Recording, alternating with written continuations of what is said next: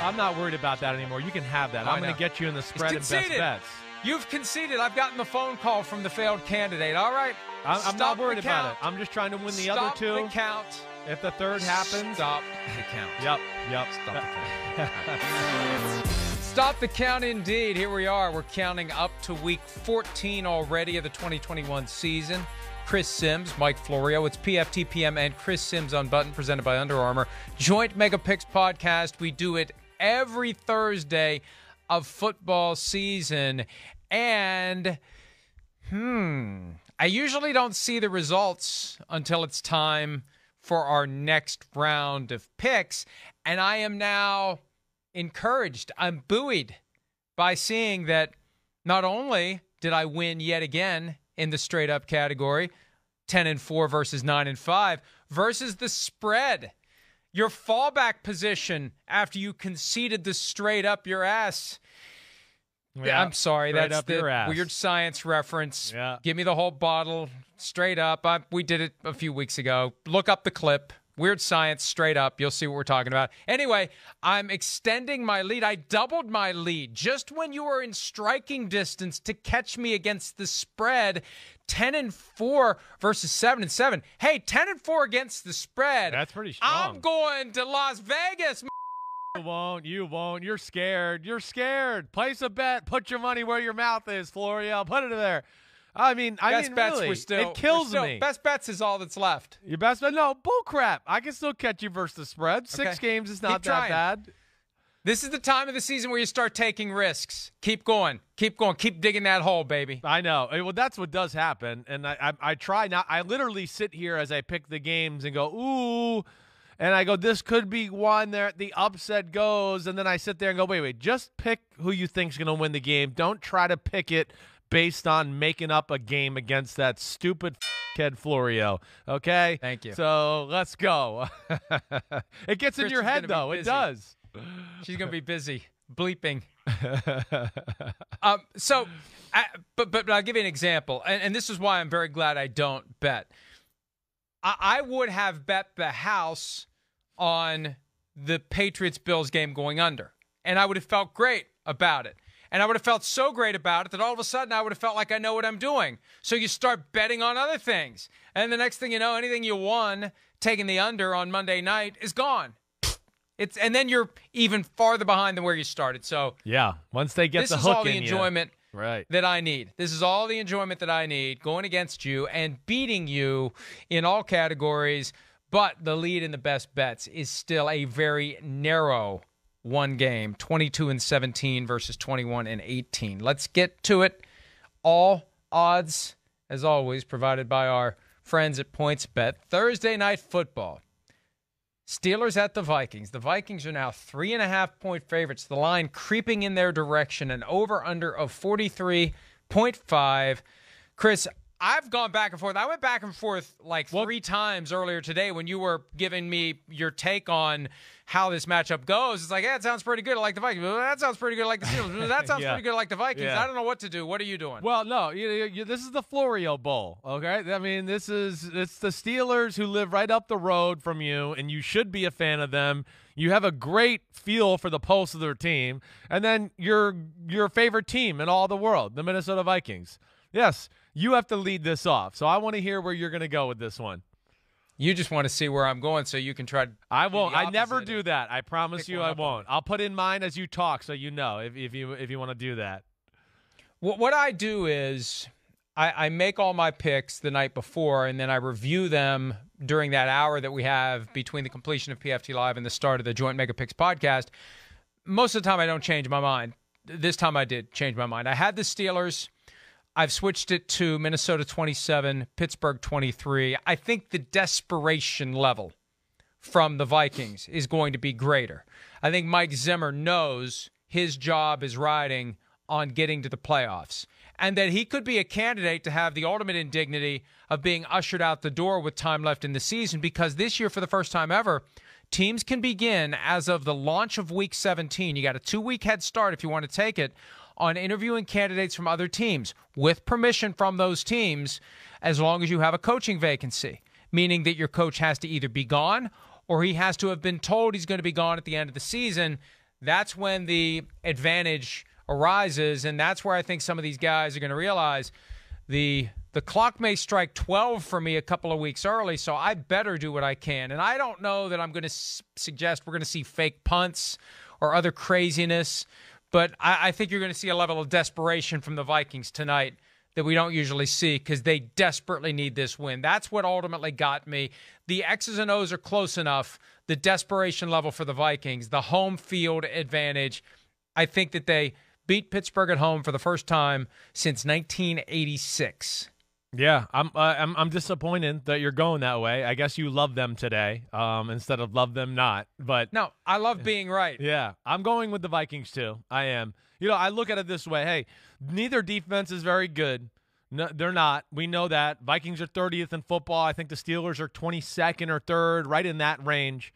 But then you flip it over and you go, well, the Vikings offense is significantly better than the Steelers offense. And, within that, a Steelers defense that, this is not like they got to defend two things. I mean, I know Dalvin Cook is still iffy for tonight. It looks like he's trending towards playing, but it doesn't really change my thought that much. Madison's really good. Their run game with Madison, you still have to worry about it and put resources into stopping it. You've heard me say over the last few weeks, Pittsburgh thin up front on the defensive line, not a lot of depth there. But then you couple that with a pretty damn good pass game to go along with it that can make big plays in the pass game.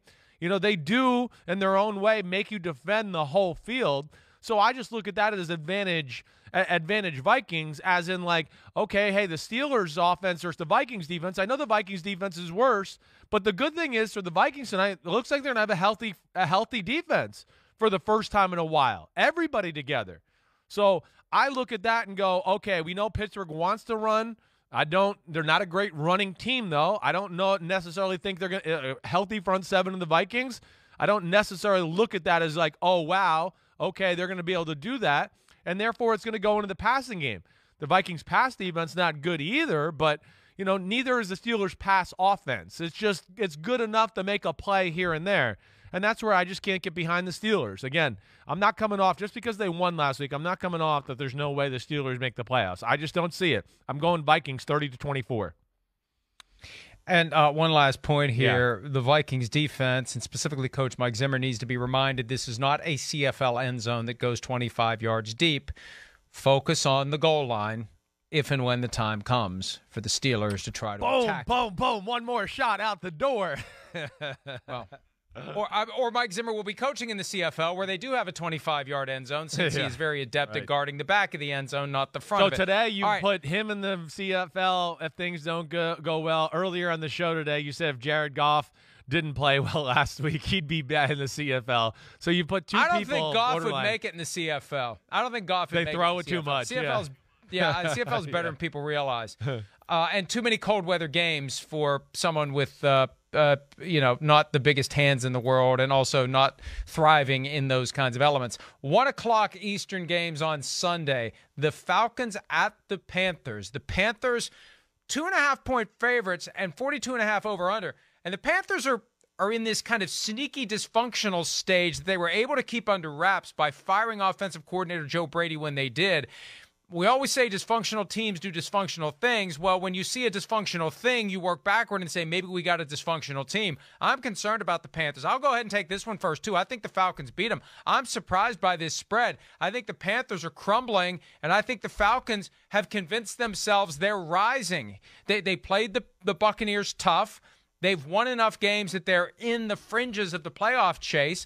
I like the Panthers to lose this one. Falcons, what's my score here? 27-20. I just think that the Falcons are catching the Panthers at the perfect time, because the move with Joe Brady tells me that behind the curtain, it's getting messy in Charlotte. Yeah, I'm with you all the way there. I think you make a lot of good points. That concerns me about Carolina. You don't know what to get from Carolina. I know their defense is good. I get it. It's real good. But it is a little bit predictable. Matt Ryan and that offense, I know it's not great, but they're kind of gritty and tough and hang in there every game. They stay somewhat patient to the run, even though it's not a great run game. And, of course, Matt Ryan's still really good. They got a good system. And with Cordero Patterson, like we've talked about, with Pitts, Gage, it's not the worst group in the world. And, added to what you said with the question marks on the Panthers and the dysfunctionality a little bit and just never knowing what to expect with their offense, the Falcons' defense is not real good. No. But, Carolina can't do anything to take advantage of it. At least they don't show me that possibility. So I'm with you. I'm gonna go with the Falcons in an ugly kind of football game. I think they lost 19-13 the first time around. I'm gonna put them 20-13 victors this time around. I'm tempted to make this one a best bet too because the Panthers are 2.5-point favorites, and I just look at that and I say you got the wrong team as a 2.5-point favorite, and this is one of the realities. I think the betting public, it didn't quite sink in that the Panthers are currently sinking based upon 7 out of 9 losing. Yeah, halfway through their bye week, we find out their offensive coordinator is out the door. I just think there's a hell of a story to be told behind that curtain, and maybe we'll get it at some point. Maybe we'll get it after Matt Rule is fired at the end of the season if that happens. Ravens at the Browns. This is the Browns bye week sandwich where the meat is a Sunday off and the bread is Ravens. And the Browns this time favored 2.5 points over under a 42. First time Lamar Jackson is an underdog against the Cleveland Browns. Do the Browns make the most of their extra time to reverse the result that we saw on Sunday Night Football a week and a half ago, Chris? I'm going to say yes, I am. I'm going to go with the Browns. Again, I feel like Baltimore is reeling a little bit. There's no Marlon Humphrey. They're another team, as you saw, as the fourth quarter last week against the Steelers. They kind of wore down. They're not real deep. They don't have a real deep defensive line. I think Cleveland being really desperate in this football game, certainly more desperate than Baltimore, who's still sitting there at 8-4. Man, you're Cleveland at home. You go down 6-7, go to 6-7. Wow. As I mentioned, the last time, hey, Cleveland messed up some opportunities in that football game to score some points. Did some dumb things on defense. I think they have the personnel to slow down Lamar and company. I do.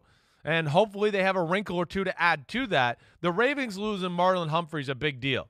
It really is. He is the guy that allows them to, hey, you got him, and we're going to do all this kind of different stuff over here. That is an issue, certainly. And, I just think, again, ultimately, I think the Browns have a better potential and a better roster at this point than the Ravens. The Ravens are just tough and battle-tested. I think this is one the Browns eke out. I think it's like 17-all late in the game. Browns score a touchdown to go ahead 24-17. They win the football game at home. I got 19-16. Same thought. Desperation counts for something this time of year. The Ravens' offense is just not generating the way that it used to. No. And you can only take so many hits from an injury standpoint until it reaches critical mass. And this Marlon Humphrey thing, to the extent that Marlon Humphrey's absence actually was a factor in John Harbaugh's decision to go for 2 instead of play for overtime, that tells you what their concern level is. Now, if any coach can overcome it, it's Harbaugh, but I just think we're asking too much, especially when you consider that on the same day that the Ravens were in the hard-fought battle with Pittsburgh, the Browns were doing nothing other than refining their what they gotta approach do. to their next game against the Ravens, the team that they most recently played. So I think the Browns win this one. I'm with you on that. Seattle Seahawks at the Houston Texans, 7.5-point favorite. Seattle, 4-8 team, 7.5-point favorite on the road. That's what happens when you play the Texans. 41.5 over under, lowest of the week. Do the Seahawks get to 5-8, Chris? I think so. I think this is in the category of, maybe winning the prize of the ugliest game of the week. That's for sure. Again, you've heard me say a few times this year, the Texans' defense is not as bad as it statistically says. They will be able to stop a crappy run game from Seattle. And then Lovie Smith, of course, he's the most stubborn SOB in the history of football, trying to get him out of a 2-safety defense. So he's going to be protected on the outside against Lockett and Metcalf, versus the corners. There's not going to be a whole lot of times I would think they get one-on-one opportunities. But as we know, hey, no Jamal Adams, but that Texans offense stinks. What are you going to really tell me they're going to do that day? I don't know. The Seahawks defense, again, it's not the greatest, but last 5 or 6 weeks, for the most part, it's been respectable. I know there's no Jamal Adams, but I don't think it's going to make a huge difference. I think the Seahawks win an ugly 21-10 football game.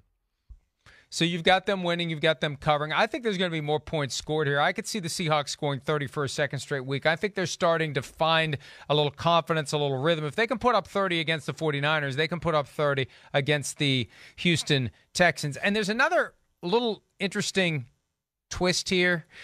Adrian Peterson, who had a touchdown. Now, he only had 16 yards on 11 carries, but it'll be his second game with the team. He's from Houston. Yeah, that's right. He's going back to Houston. And as you get closer and closer to the end of your career, things like that matter. Maybe the last time he ever plays, probably will be the last time he ever plays in Houston. And he may have a little something extra for the Texans that day, especially because the Texans have never given him a serious look on all the times he's been available over the past several years. And I'm sure he would have liked to have played for one of the Texas teams at one point. So I like Seattle in this one, 30-16. And don't look now, but, you know, they're still alive. And they could still finish above 500 and continue a streak that goes back to 2012 of seasons, not just 8-8, but above 500 every single year. Las Vegas Raiders at the Kansas City Chiefs. This was a Sunday night game a few weeks back, and I think you like the Raiders in that one. I like the Chiefs. The Chiefs won somewhat handily, although it was probably closer than the score would indicate. Chiefs 9-point favorites this time at home, 48 over under. Do the Chiefs continue their unlikely resurrection from that early season debacle? I do. I mean, again, I don't love the way the Chiefs offense is playing. We know that. But the advantage they have in this matchup and why we saw it, a few weeks ago is, one, they can protect the passer so they can stop Ngakoue and Max Crosby from causing too much havoc.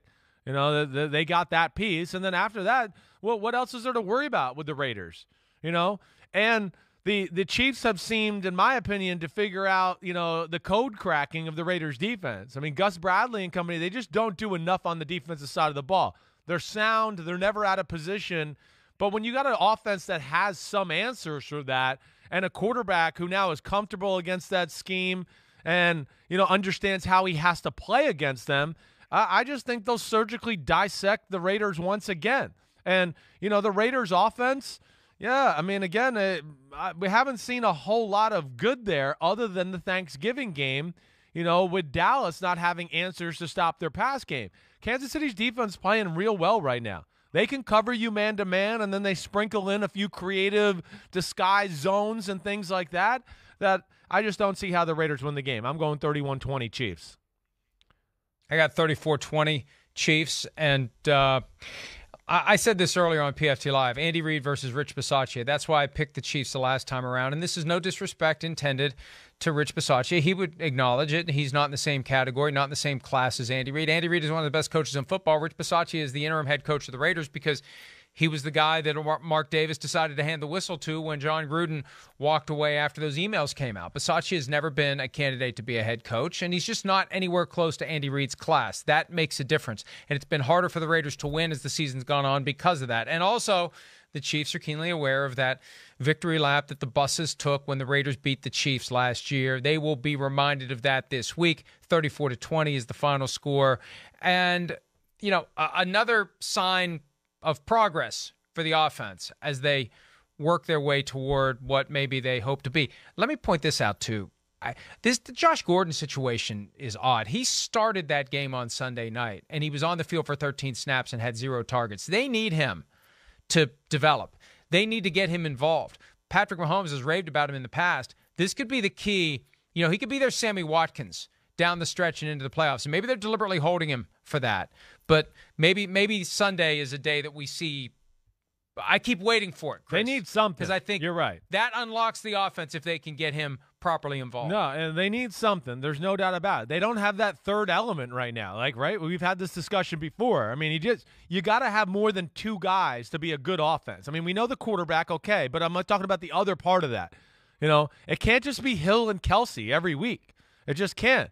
As we talked about, great offenses in the history of football have 3 guys, maybe 4 guys, maybe 4.5, to where you just go, holy crap, how are we supposed to stop that? And the Chiefs don't have that right now. It's Mahomes playing less than Mahomes caliber type of football, and then it's all about, Kelsey and Tyreek Hill, and nobody ever seems to be consistently able to show themselves within that offense, and it's frustrating right now. It is, but I still think they're going to win this football game.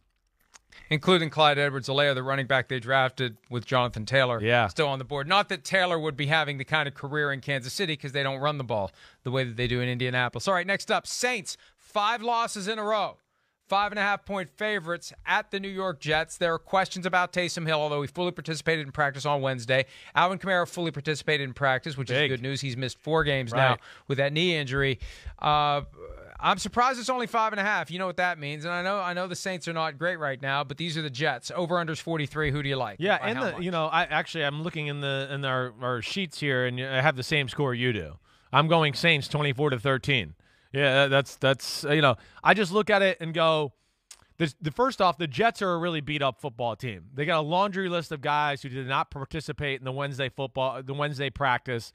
I think a lot of them are going to be out. We know they were already kind of a team that was missing a lot of players to begin with, right? The Saints defense, it's still somewhat of a force to be reckoned with here.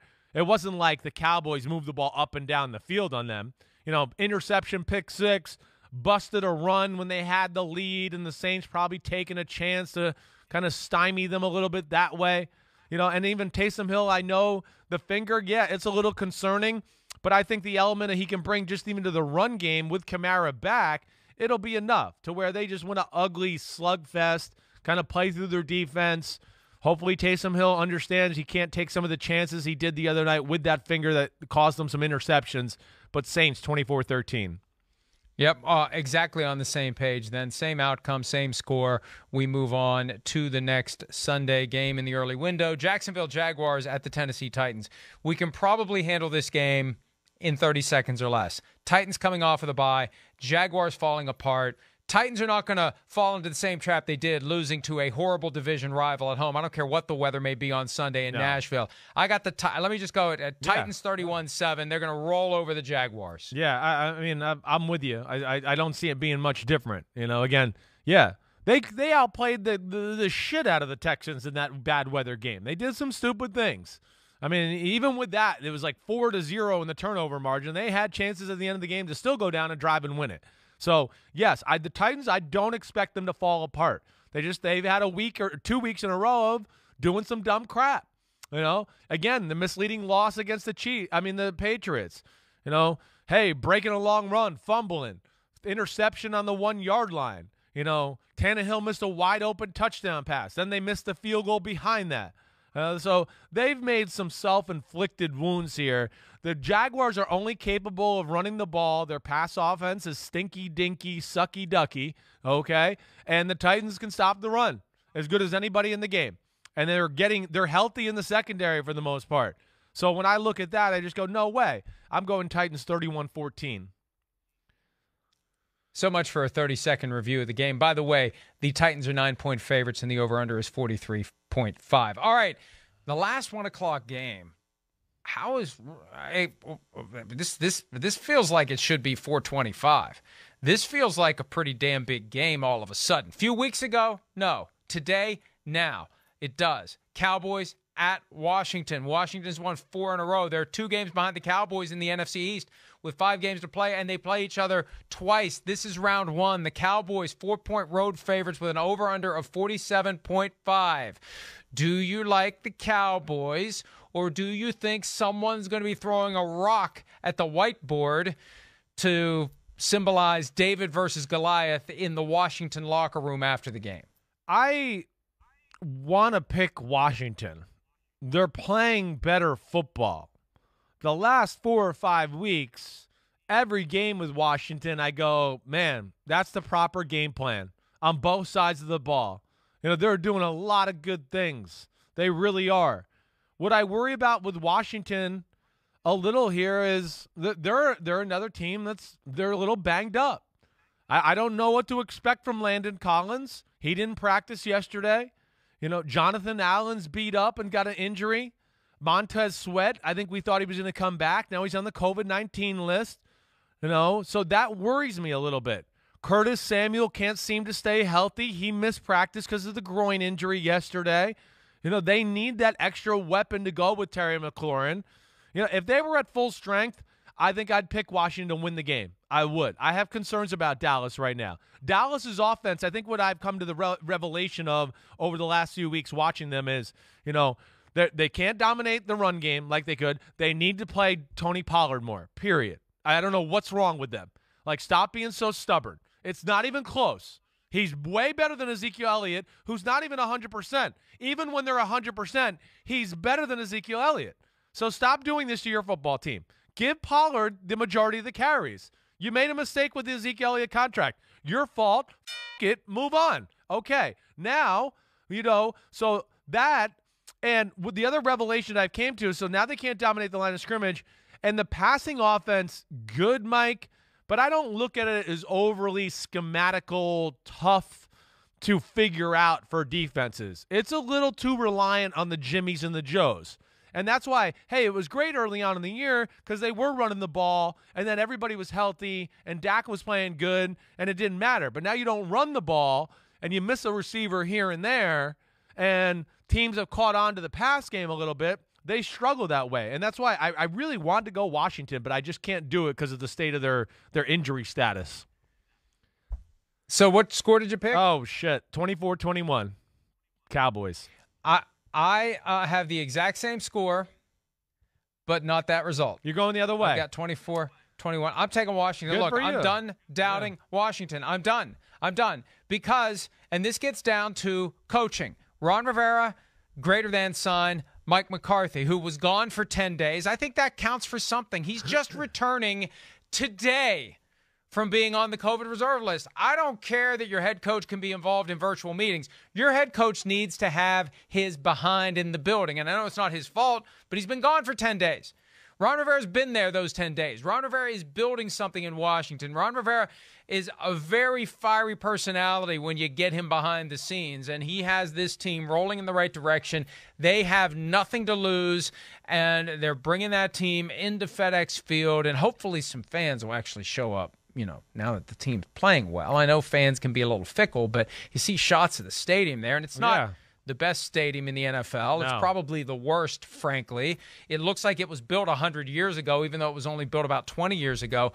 But I think Washington pulls it. It's just one of those where we've seen enough flaws from the Cowboys that rear their heads at the worst possible time that I think Washington will know how to exploit them, how to bait them into doing things they maybe think are going to work and won't work. And, the defense has gotten better as I think Ron Rivera's gotten involved with Jack Del Rio. And this is just one of those pasta and meatballs. And I'm done denying the pasta and the meatballs. I did it last week with the Steelers. Right. I didn't have the guts to pick the Steelers. I got the guts today to pick Washington, which means Washington's probably going to lose by 20. All right, let's take a break. When we return, late afternoon games from the 14th Sunday of the 2021 season. It's PFTPM and Chris Sims Unbuttoned. We'll be back right after this. PFTPM, Chris Sims Unbuttoned, presented by Under Armour. Late afternoon contest from the 14th Sunday of the 2021 season. Detroit Lions on a roll. One-game winning streak, which is a longer winning streak than they've had in a year. At Denver, the Broncos, 8.5-point favorites. I never know what to expect from the Broncos, although I did expect them to lose soundly to the Chiefs, and I was right about that, although most people were. 42 is the over-under. Do the Broncos cover? I think we both agree the Broncos win. Yeah. Do they cover that 8.5-point spread? Because that seems like a lot, Chris. It is. I have them covering, but through ugliness, and because I just don't know. I don't know if Detroit's going to really be able to move the ball consistently during the day. That's what I worry about. The Denver Bronco defense is good. It really is in all areas. They're not the most the best run stopping team. They had a little issue with that in the middle of the year, but it's not bad. It's still good. And, I think between the fact that they'll be able to figure out the pass game of the Lions, Jared Goff outside in Denver, cold fall day, that doesn't match up. They'll be able to put another egg or two into the run game basket as far as stopping that and the Detroit Lions run game that way. So I just look at that and go, yeah, okay, I don't expect, a whole lot of success there. On the other side, I could see Detroit giving the Broncos some issues. Teddy Bridgewater's the quarterback. And of course they are. He refuses to be aggressive or really go to try to win a game. And that's the disappointing thing about last week. It's just disappointing. He's just going to check it down to make sure he's not the reason they lose. And then, oh, wait, we're down by 2 touchdowns, and I'll try to turn on the gas here a little. It's annoying with Teddy Bridgewater. He lets teams hang around, and he'll do that with Detroit here. So I got him winning 23-13, but it'll be ugly. I could see that 16-13 with 5 minutes left in the game, and they go down to finally score a touchdown to put it away. That's kind of how I look at it. I think, and this is a weather report game, and I'm going to give you a chance to change your score once I tell you what the weather's going to be. Is it going to be hot? Is global warming striking? No, Denver's kind of a nutty environment because you can have snow one day, and then it can be 70 the next day. No doubt. If they were playing on Friday, I'd take the Broncos to cover because it's going to be 35 degrees at game time, and there's a chance of snow. But by Sunday, it's going to be in the upper 50s at game time. Warm enough for Jared Goff to grip the football with those undersized hands, and I say that half jokingly but half seriously. That's a factor for me. I think the Lions will cover. The Lions have been playing teams tough. Yeah. I think they cover 28-24, and I won't be stunned if they win just because of the Broncos. I never know what I'm going to get. No, you don't. A lot of teams fall into that category this year, but the Broncos definitely do. Yeah, no, and I think a lot of it is because of what I said. You heard me rant there, and, I know everybody in the world loves Teddy Bridgewater, and it's not personal. It's just about the play on the field. He's going to let you hang around. He just is. He's not going to ever kind of go for the jugular when it's there to be had or do that or make the play. There's a guy open by 2 feet down the field for a 40-yard gain. Well, everybody in football would throw that, but he's going to look for something underneath, and there's too many plays and yards left on the field with him weekly to where I think, what you said could happen. I'm just going they ugly, put one away later. I certainly won't be betting on this game. I don't trust it at all. All right, let's move on to the next one. The Giants at the Chargers. The Chargers have several guys on the COVID-19 reserve list. Keenan Allen, Mike Williams, Chris Harris Jr., but it's the Giants who are down to Jake Fromm as the quarterback unless Mike Glennon is cleared from a concussion because Daniel Jones has a lingering neck issue. 10-point favorites are the Chargers, who got the big win in Cincinnati to really thrust themselves deep into the playoff conversation. 43 is the over-under. Chris, who do you like? Well, I like the Chargers. What do we know right now? Some of these guys might be back, right, for the Chargers because it's a close contact, right? I think Williams and right. Yeah, but Williams went on yesterday. That's Wednesday. If he went on yesterday, he's not going to be back. It dates back to Monday. All right.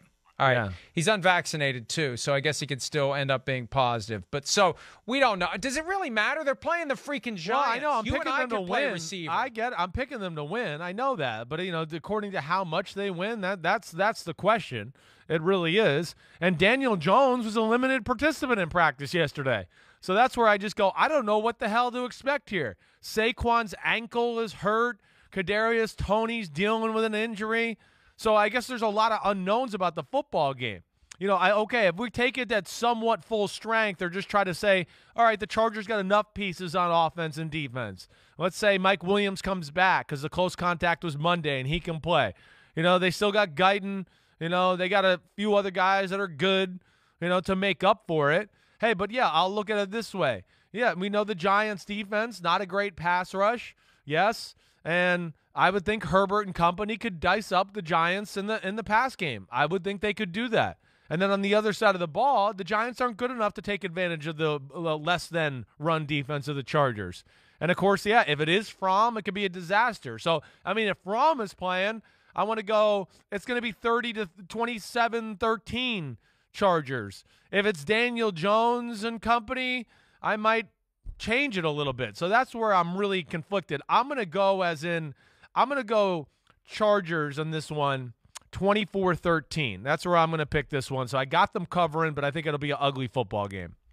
I've got 30-17, but yeah, Jake Fromm does not inspire much confidence. Now, maybe he can prove us all wrong, and Jake, it's up to you. Prove us wrong. Go out and throw for 400-plus yards against the Chargers and 4 touchdowns and prove to everybody you can be a quarterback. Maybe you're the guy that the Giants need. I don't want to doubt the guy completely, but when you're down to your third guy, you're already screwed, and they're down to their third guy. By the way, every time I hear Jake Fromm, I think of Squeaky Fromm. Do you remember who Squeaky Fromm was? Do you know who Squeaky Fromm was? No, I don't. Not at all. I thought you were a historian. Squeaky tried to shoot Gerald Ford. You're only worried about the JFK assassination. You're not worried about other presidential assassination attempts. She tried to shoot Gerald Ford in 1975, 76-ish, and she was a member of the Charles Manson cult. Got you. Well, he lived, so it wasn't that big of a deal. You know, I don't think the gun went off. I think she raised the gun and like it didn't fire or something. I don't. I'd have to look it up, but she did try to shoot a president, just not JFK, which is a big. I think that's the only book you've ever read. It is. Did you ever read the Stephen King book I sent you? You mean the one that's 97,000 pages? No, I have not read it. It's this thick. That doesn't narrow it down. That's every Stephen King book. I know. Wait, the one JFK book, the only book you've ever read in your life, is just as thick as 11/22/63, the Stephen King book with the fictional alternate history. No, it's like 300 plus pages somewhere against it. And you know what, Mike? I'm so crazy. That's the only book I read, and I'm honestly thinking about reading it again. I really am. That's how freaking weird I am about that subject. But really, only a historian about that. And football. Other than that, not a historian. You need to read Playmakers when it comes out, because there's actually a chapter about you in it. I will read it. I definitely. Just that chapter, though. That's where I'll draw the line. 49ers at the Bengals. The Bengals are 1-point underdogs at home against the 49ers. Rematch of Super Bowl 23 and 16. This one, again, we got two teams where I don't know. And I have my pick. I'm not going to change it. I'm going to let you go first. You tell me what you think is going to happen. Well, yeah, it's a coin flip football game. It is. You know, and I think I'm going to boil it down to like really one thing that kind of worries me a little bit. You know, first off, you know, I guess in my heart of hearts, you know, if Deebo Samuel was there and company, I do think the 49ers are probably the better football team. I do. He's not there, you know, and I don't think he's going to be. That makes me question it a little bit to a degree, all right? And then, you know, I think the other thing that I get bothered with from the Cincinnati standpoint is just their ability to protect the passer. That's what I get scared of a little bit.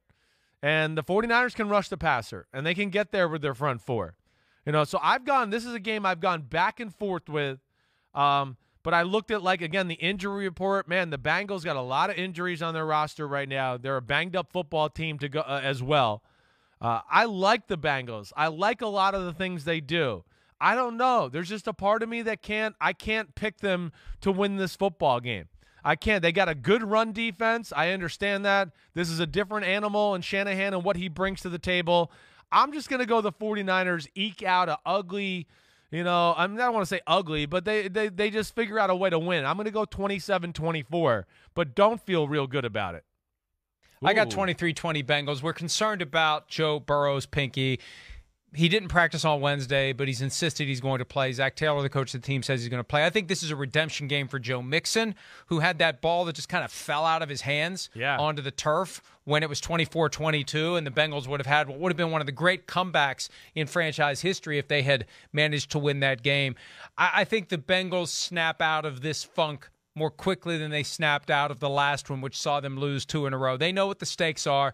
They have an opportunity to catch the Ravens, and they'll know by kickoff whether or not they are a win away from tying the Ravens at the top of the AFC North, because the Ravens play the Browns earlier in the day. So I like the Bengals in this one.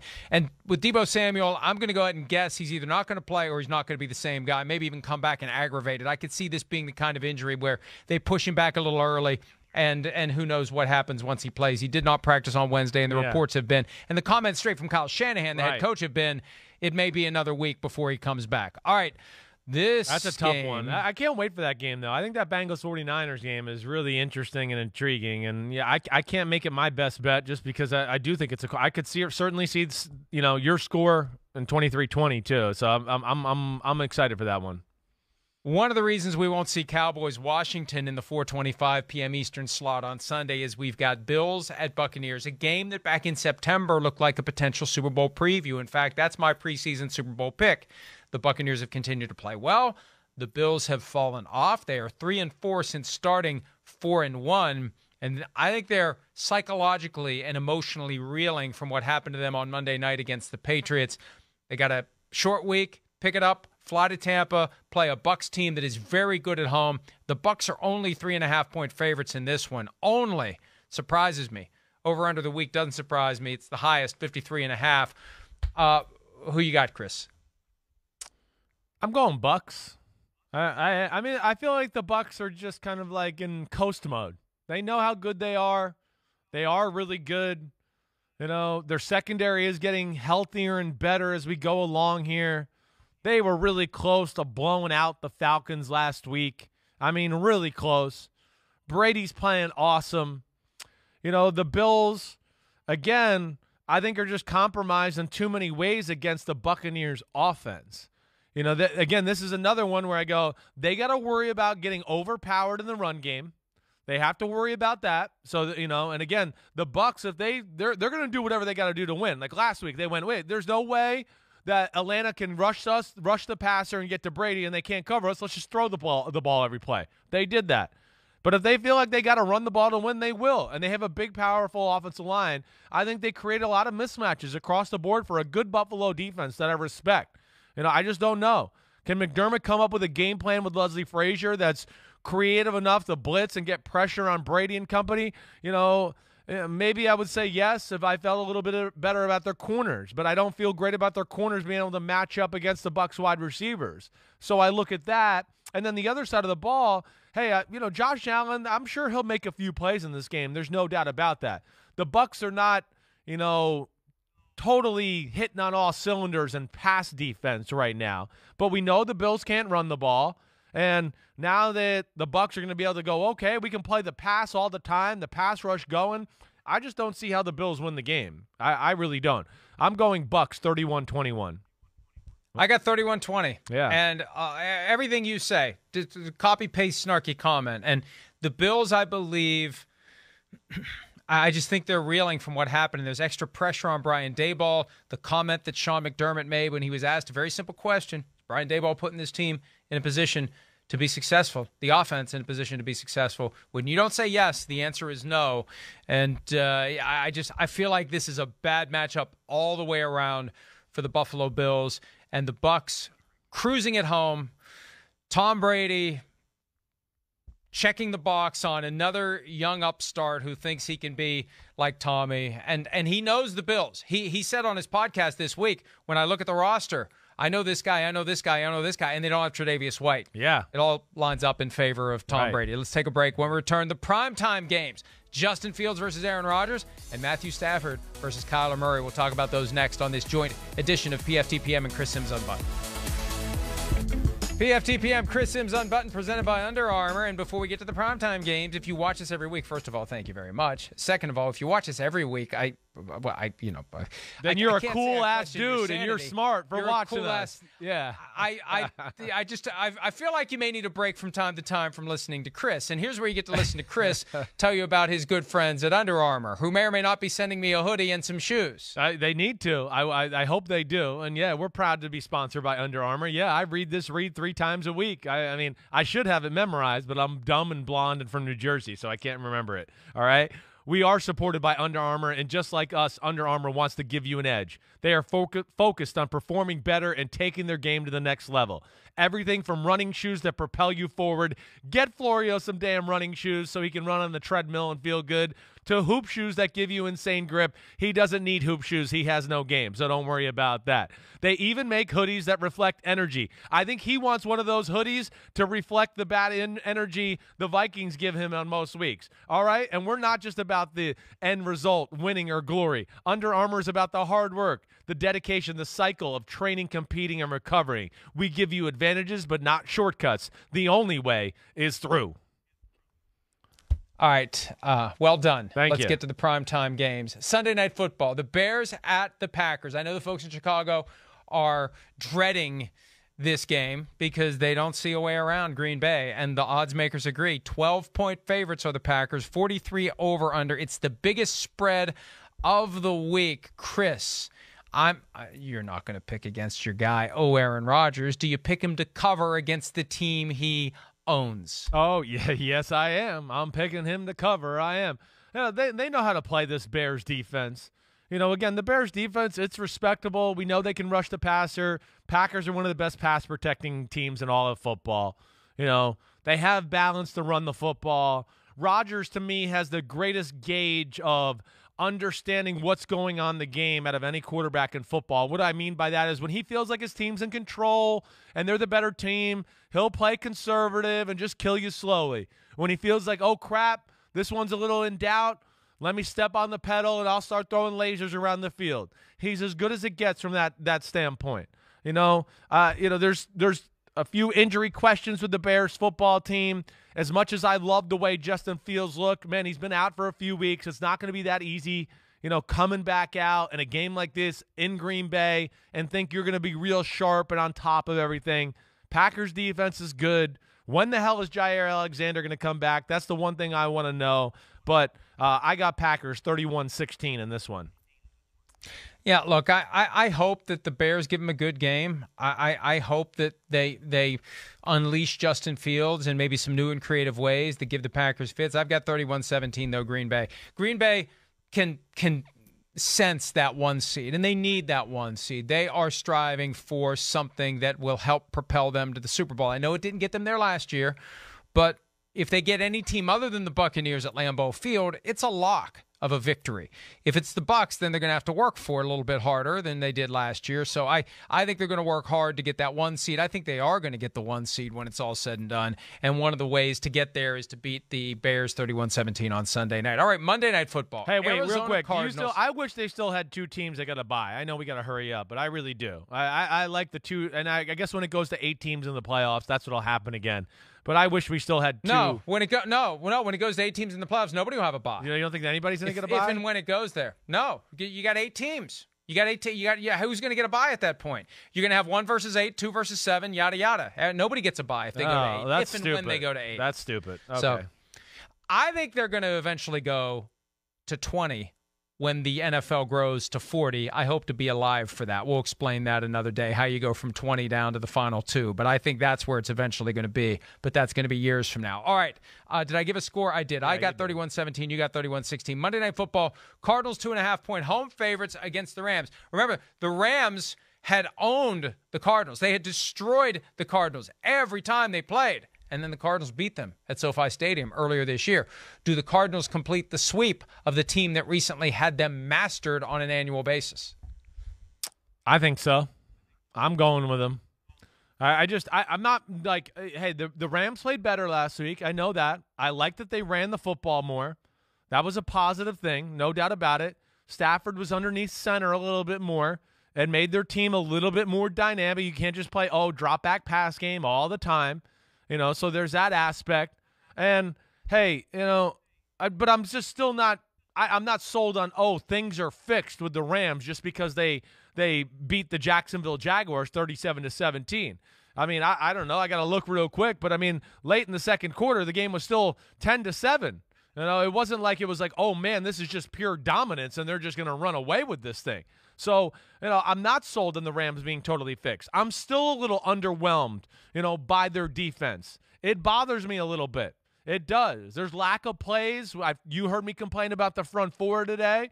Are they ever going to show up and dominate a football game this year? So, and the Cardinals are one of those teams that just seems to, every week, got a good game plan.